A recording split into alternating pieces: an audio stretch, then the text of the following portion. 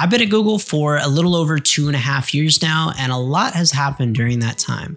I survived 2 layoffs, got promoted, and I've really established myself on my team at this point. If you're interested in working for Google or just want to know what it's like to work at a big tech company as a software engineer, this video is for you. If you're new here, my name is Michael. I make coding tutorials to help you pass your technical interviews, and I've even started my own course platform, AlgosWithMichael, for learning the patterns to many algorithm topics. So definitely check it out if you're planning to interview. Now on to the video. One of the first things that comes to mind when I reflect on my 2 years at Google is surviving 2 layoffs that Google did.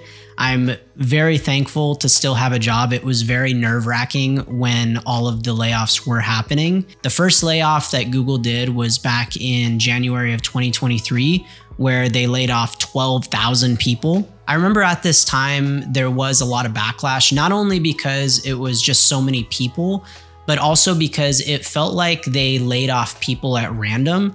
Even people that had been at Google for 10 plus years, that have a lot of knowledge and, very specific experience for Google, they were letting those people go. Currently, I have multiple teammates that have been at Google for over 10 years, and they're all kind of like wizards. You ask them any question, they will likely know the answer. Fortunately, no one on my team was affected by these layoffs, but to lay someone like that off has a real effect on the productivity of the entire team. When this layoff first happened, I had been at Google for about a year, so I felt pretty scared naturally that my job was at risk, especially because, I had left a very comfortable job before working at Google.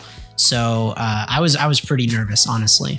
Fast forward to January of 2024, like clockwork, nearly a year later, Google did another round of layoffs. Granted, it was at a much smaller scale. I think it was about 1,000 versus 12,000 previously, but it's still scary nonetheless. When talking to people around this time, it felt like morale was pretty low. It seemed like this was just a new normal that not only Googlers felt, but the rest of the industry. I remember during this time, so there's this tool called MemeGen. It's an internal tool to Google, and exactly how it sounds, you can post, different memes, usually relating to the company. And yeah, there was just a lot of memes shitting on the company essentially because people were very unhappy about the layoffs. A big reason I believe no one on my team, including myself, was affected by these layoffs is because of how critical the work is. I'm on the OAuth team, which is part of Core, and millions of people depend on these services to function properly. First and third-party apps both have an ever-increasing dependency for our team to deliver on our tasks. So essentially, wherever you see like a sign in with Google button, the OAuth team is obviously handling a lot of that back-end logic. So many apps depend on our services to work. Definitely over the past 2.5 years, I've become a lot more comfortable on the team and just being at Google in general. Right now, I feel immensely more comfortable with Google specific tools. So if you watched my 1-year update video, you'll know that this was a challenge for me when I first started. I worked at a startup and a mid-sized company where I was using a lot of open source tooling. And I guess when I joined Google, everything is internal to Google. And this was kind of like a big shock for me because pretty much everything that I had learned up to that point, I'm not going to say it was completely irrelevant, but it didn't matter as much. It was almost like I was starting from zero, learning all of these different internal tools that Google had. So this was a really challenging piece to joining Google in the beginning. Obviously now, 2.5 years later, I feel way more comfortable. So that has definitely put my mind at ease. I'm also just a lot more familiar with parts of the code base now. I do all of my work primarily in Java, and I do a bit of C++ now. And yeah, at first, I'm sure like every job, when you first are looking through the code base, you're just like, man, what the hell is going on? This is so confusing. But now, after so many years later, I do feel like there are many portions of the code base where I'm like, okay, I know exactly what this does. I know what this does. So I guess that just comes with time. I've also gained a lot more OAuth specific knowledge, which obviously comes with the territory of being on an OAuth team. There's a lot of very specific technical details that comes with learning OAuth. So yeah, that was a little bit challenging in the beginning as well. I had OAuth experience before that, but once again, it just felt like very different in Google specifically. I don't know if it's maybe because of the scale, but yeah, it took a little bit of time to kind of get comfortable with some of the very specific details. Another thing about this team is I'm part of an OAuth support rotation. So the way you can think about this is like if you were to go ask questions on Stack Overflow, right? Anyone can go and answer your question. Well, internal to Google, there's a tool called Yaks, and it is essentially Stack Overflow, but only for Googlers.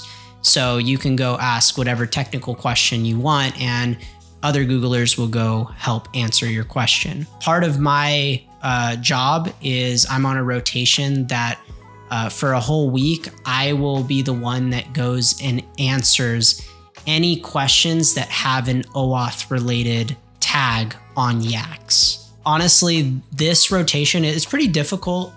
It's still not easy even at this point, because there's very specific questions, and a lot of the time it involves like digging into log sources or, kind of going out and asking someone else with more expertise than you, about how to go about answering their question.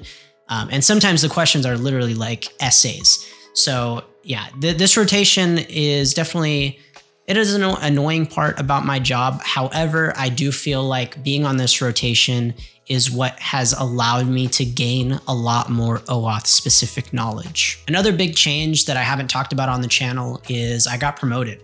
So about over a year ago, I was promoted from L3 to L4, which is essentially just a mid-level engineer. I believe that the comfortability is eventually what led me to promotion. I became a lot more knowledgeable in the code base, being able to do design work. So, writing documents to explain where code changes should be made and why they should be made. It's just showing that you have a deeper understanding of the systems. I think that's what led me to promotion. I also was taking on, and still am, taking on multiple projects at one time and completing them pretty much all the way through, from the planning phase, designing it, doing all the implementation, rolling out the changes, and then cleaning up any code that needs to be cleaned up. I'm pretty much doing that end to end now. I had a lot of support from my manager to go up for promotion. And obviously that's very important. If your manager doesn't believe that you are ready for promotion, you're definitely not going to get it.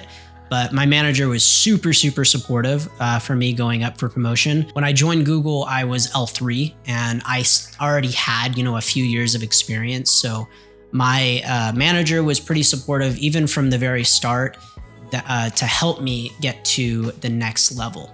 The promotion process at Google involves submitting a packet to a committee, which then decides whether the promo is justified or not.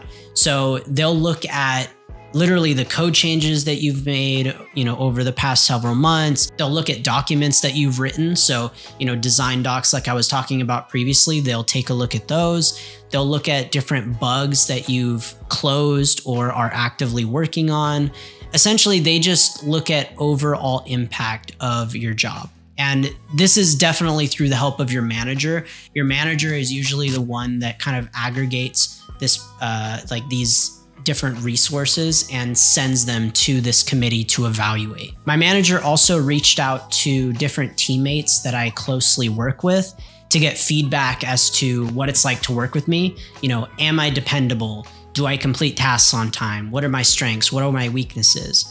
And so all of this feedback from my teammates goes into this packet to send to the committee so that they can make, the most informed decision possible. This promotion came with a pretty large pay bump split between my salary, bonus, and my stock grant. It was relatively fast as well. It took about 18 months to go from L3 to L4, and from people that I have talked to, that's relatively quick. Getting this promotion definitely came at the cost of work-life balance. I had to put in a lot of effort to not only complete projects, but try to continue learning in order to progress on the team. It wasn't the hours per week that made the work-life balance worse. The hours per week is normally between 40 to 50 hours, never less or more than that.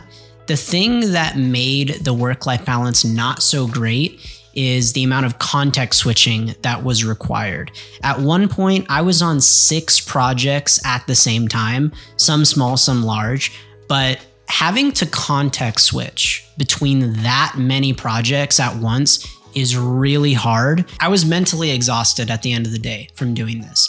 And honestly, I kind of blame that as to a big reason as to why my YouTube upload schedule is so bad, because yeah, there's just always 1,000,001 projects. And, you know, after work, I am just wanting to veg out. You know what I mean? I don't really want to do any thinking with my brain anymore. One thing I have been doing to negate burnout is I've been exercising a lot more. So I got gym equipment in my garage. So I try to do some strength training and a mile run about 3 to 4 times a week. And then I also train no-gi jiu-jitsu at a 10th Planet gym, and I got my blue belt about a year ago. So I've been putting in a lot of effort into that, which has helped me take my mind off of work. Outside of the day-to-day work at Google, I have gotten to travel up to Northern California to work in person with my team. So I'm fully remote right now, and I have been since starting at Google. But every now and then when there is money in the budget, Google puts me up in an apartment and I get to work in Mountain View for 1 week. There are other fully remote people on my team as well, so we try to plan it to where we all get to travel at the same time. I'm actually going to be traveling up there in just a few days, so I'm going to definitely share my experience with you for that trip. So what does the future look like for me at Google? Am I going to stay for 10 plus years? The truth is, I don't know. The longest I've ever worked at a job is 3 years, which was my first job in the industry working at a startup. Of course, switching jobs, you can always make more money, but I'm pretty happy working on the OAuth team and being able to work remotely. And the money is really good as well, so there isn't much to complain about, honestly. If you like me sharing my thoughts on working at Google, like and subscribe to help build the channel. It means a lot to me. Also, check out my coding interview prep website, AlgosWithMichael.com, so that you can learn the patterns for a variety of algorithm topics commonly asked in technical interviews. Specifically for my YouTube audience, you can use the code AlgoHelp for a discount on the platform. Also, if you sign up for the newsletter, you can get access to 5 free lessons relating to sliding window problems. That's all I have for you all today. Catch you next time.